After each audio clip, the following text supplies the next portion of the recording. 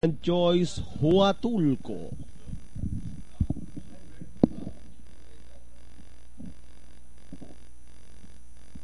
Stand by now for dispatch penultimate race with a favorite G.I. Jane Huatulco.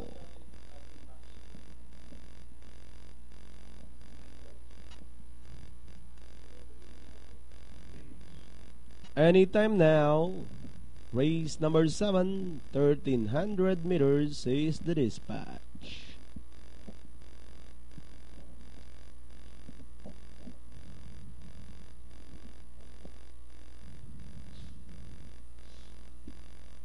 Stand by now, racing fans.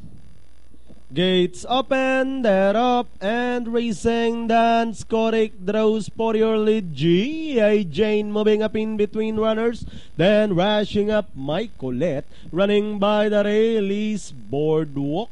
Then next in line is Seni Seviorum. Huatulco comes next, running on the outside Castor, while Angelus is running at the tail of the field. As they race towards the half-mile pole, Seni Seviorum now takes up the running by a length. Boardwalk shuffle back in second. Dance Gothic racing in third.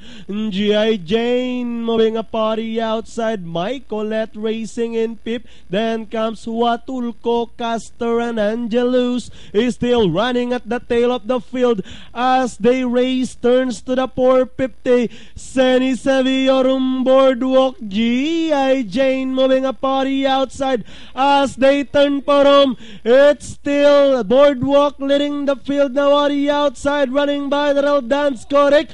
G.I. Jane rushing up on the outside. G.I. Jane moves up to take the lead with 100 meters of the race. Jeffrey Tagulao Zarate on G.I. Jane winning this race over Dance Correct. Then comes Boardwalk, Huatulco,